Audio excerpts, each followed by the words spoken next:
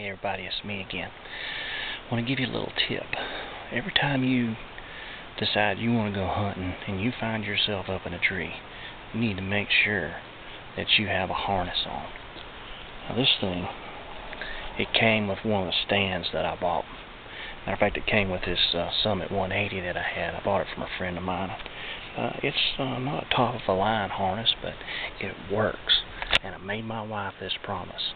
I said, whenever I go hit the woods and I climb a tree deer hunting, I'll promise you that I'm going to have one of these on, because I want to go home at night to my family. Safety's first. I try to teach my kids that. We always stress that when we go in the woods, that these are going to keep us from getting ourselves hurt. And so, well, we make sure we hit the woods every time. I've upgraded this one.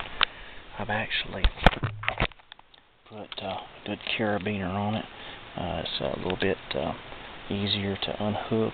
It's got a little faster on it that keeps from coming undone. It's just a little safer. It's very lightweight, but it works better than the other clasp that I had on there. So also what I've done is I've got me some paracord, and I've hooked it to my this climbing carabiner here. And these, you can actually take them and hook one here and hook one here, and take those, and I've got them pre-tied off where they have loops in them, and you can put your feet in them. They'll allow you to take pressure when this thing cinches up on you and it starts cutting the blood off to your legs.